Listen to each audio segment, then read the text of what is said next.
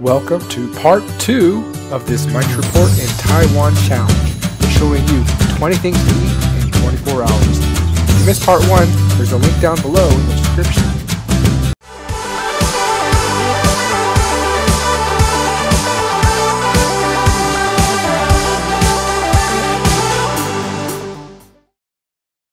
This challenge will follow a fairly convenient route throughout Taipei to make eating 20 things possible, MRT accessible, and all within the allocated time frame.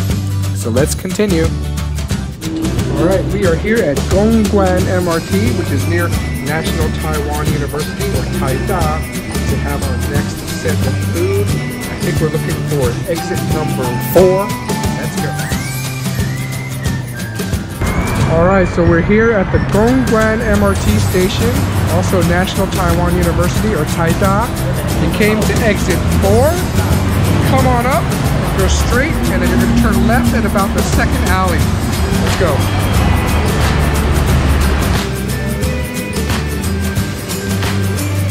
Alright, so here we are for some Pearl Milk. Usually this place has a huge line. I'm just going to get that number 1 item, qīngwā zhuàng, which is just pearl milk, cold.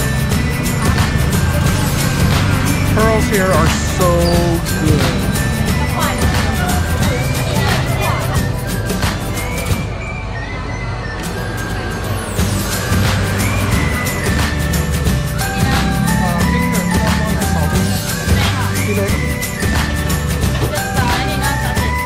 Go with our pearl milk, let's get a Gua Bao, kind of like a Taiwanese burger.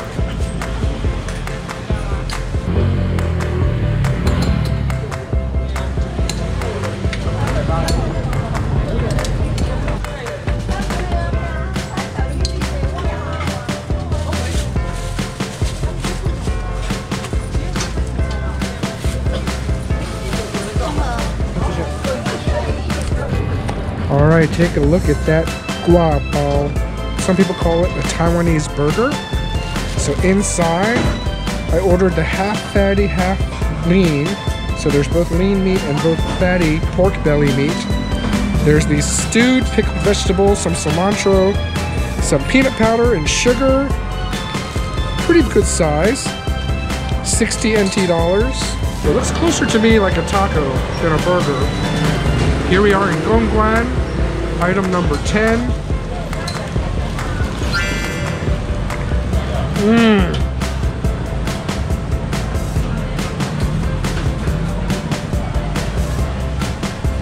That bun, so nice and soft, and it soaks up all of the flavor from the stewed meat.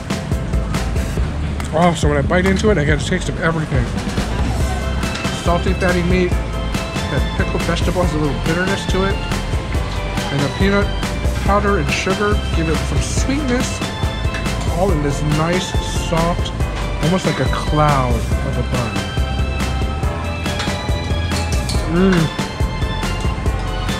So you can also order it more on the fatty side or more on the lean side. I say go for more fatty, because that fatty pork really just melts in your mouth. Also, it has so much flavor. Oh, I could probably eat 4 or 5 of these, I think. So good.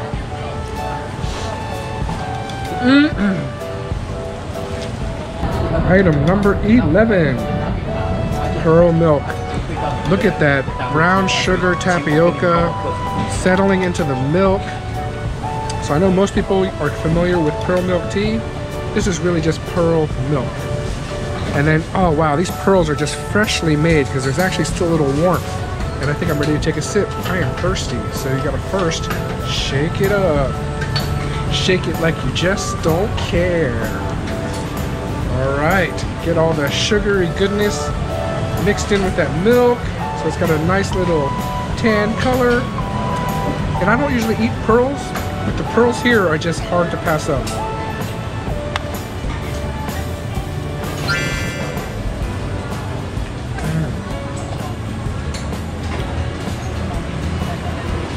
They're so soft.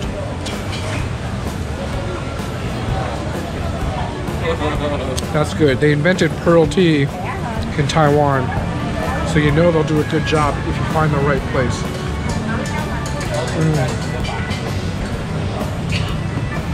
Oh, such a good amount too. The mission continues. Let's go.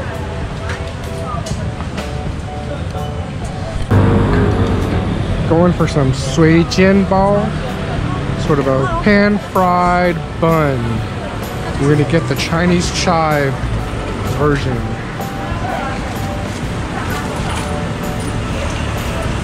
Only 15 NT dollars each. Alright, so we're still in Gongguan. So this is a jian bao, so it's kind of like a pan-fried bun. So I got the Chinese chive version.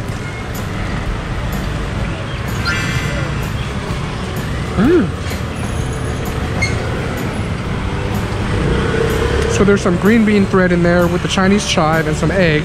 So Chinese chive is a really strong flavor. So if you're not used to it, it might be new for you, but I kind of like it.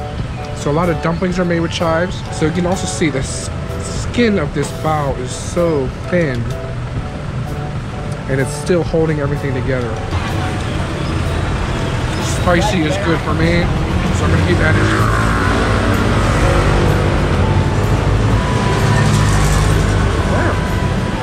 That's pretty good. Number 12. The countdown continues.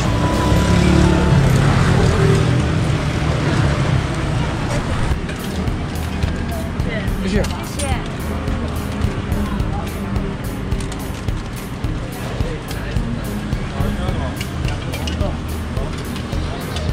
Alright, so these, still in Gongguan, these are beans.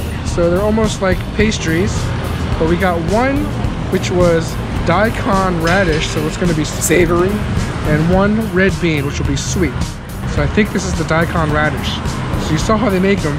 They put the batter on the bottom, put the filling in, and then close it up, put the batter on top.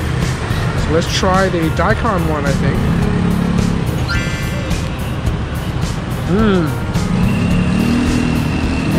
Yep, so a savory taste. Not bad, but I think the sweet one's gonna taste better, so let me try that. So this one will have red bean in it. I think there's some black sesame seeds on top. You can tell the crust is kind of crunchy. Oh. Oh, that's bursting with red bean. And that red bean is nice and sweet. Oh, I think they just finished making this one, so it's still nice and warm. Look at that. The red bean is bursting out of here. Oh yeah, this one's better than the radish. We also have a custard cream as well. All right.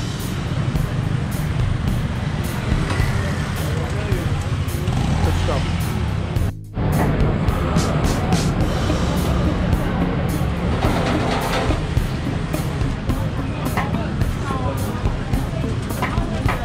Shot it.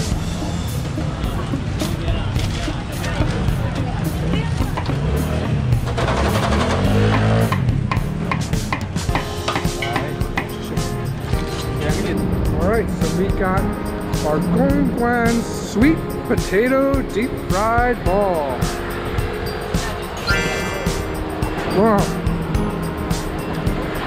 So however they fry it so that it's hollow inside, that's pretty amazing. I think they just keep pressing it. The air goes back in, pressing it. But this is a nice, crispy and chewy. Man, they do a pretty good job.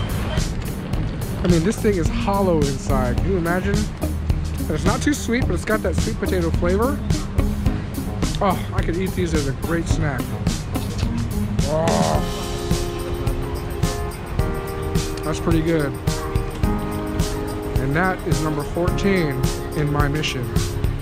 Let's keep going. All right, Mike's report in Taipei. Eating 20 foods challenge continues, and it brings us to Shilin Night Market. One important thing to note, to come to Shilin Night Market, you want to come to the Zhàn MRT station, not the Shilin MRT station. Once you're at the station, you're going to exit number 1 for the Shilin Night Market. It's a very touristy market, but it's got a lot of food for us to eat, so let's go.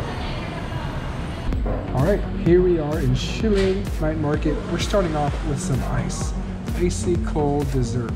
Take a look at this beauty. Strawberry snow ice. So if you can see, this ice is just so finely shaved. It's really just like snow.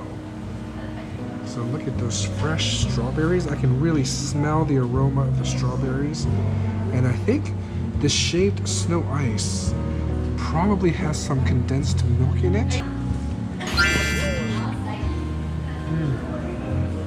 Because just the ice is really creamy on its own. But if I have it with the strawberry,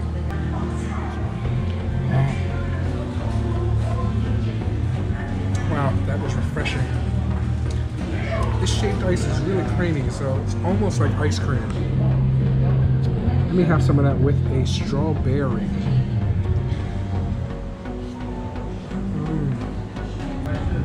Taiwan is really good at shaved ice. Okay, the challenge continues. Oh, you got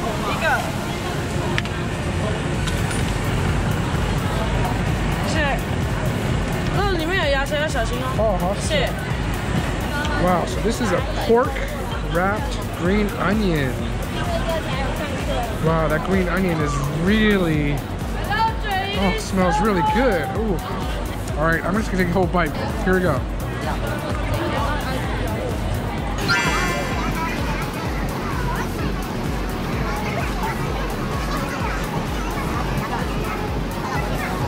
Oh, that's bursting with flavor. There were so many green onions in there. It's almost kind of spicy.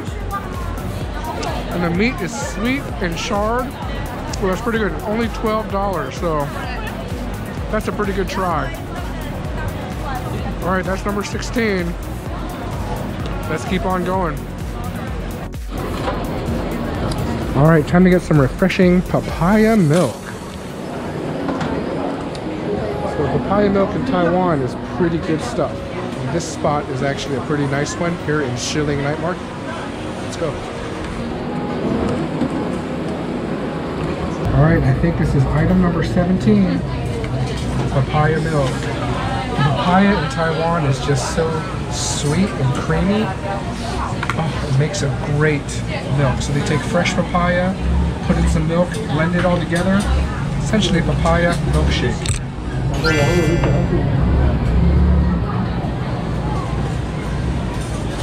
Such a good flavor. Oh man, Taiwan papaya is just so creamy. And it's not super sweet, but it's sweet enough. It just tastes so thick, creamy, oh, refreshing. Oh yeah. And the challenge continues. One of my favorites. Number 18th food in Taipei, Stinky tofu. So this location, their preparation is pretty unique to other places I've seen. They'll fry the big piece, cut it into quarters, and then fry the quarters. So this is just fried all the way around, crispy all around.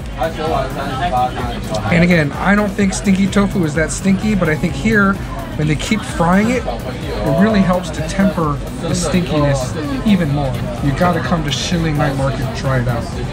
So it's really close to a temple. So if you're facing the temple, it's to the right. Come and look for this place. They also have really good cold noodles. Also have hot sauce at the table. And of course, the pickled cabbage. Oh, I'm so ready.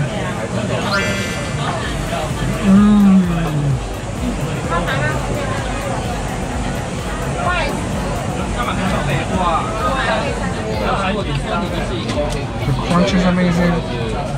The sauce here, probably some vinegar and garlic, also amazing.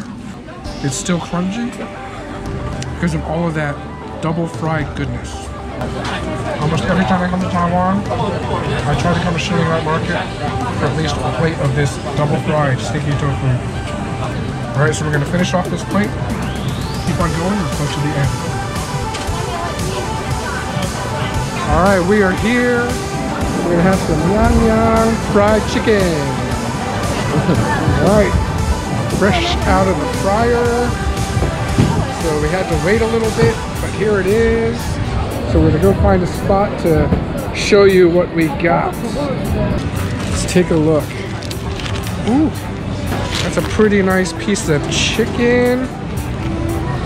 Ooh, smells good. So we ordered the spicy, so there's a little bit of spicy marinade in here.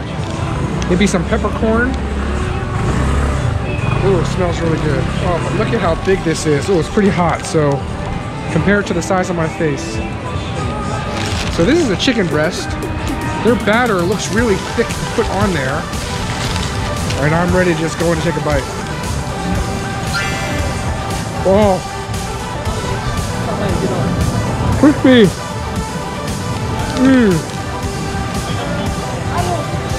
So tender. Doesn't taste dry. And the batter is really crispy, not soggy. Oh, can you hear that? I don't know. Hear it. That's a big crunch. Taiwan has so many fried chicken places, and they all do a really good job. Look at how thick this piece of meat is, too. All right, so here is a sausage place at Shilin Night Market. So you can see them cooking it right there.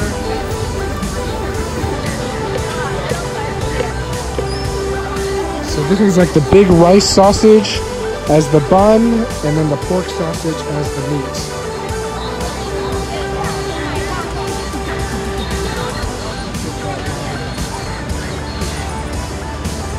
Here is our rice sausage wrapping a pork sausage. So I got the garlic flavor. Let's go.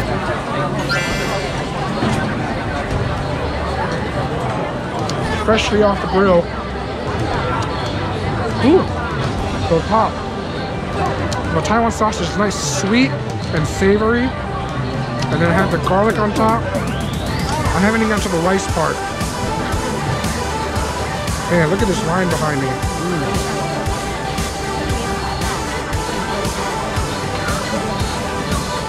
Oh, that rice sausage is actually really good. Nice, a little crispy. Has some texture, it's kind of chewy. That's pretty good. I'd say it's worth the wait. Here in front of the temple, Shilin Night Market. All right, pretty good.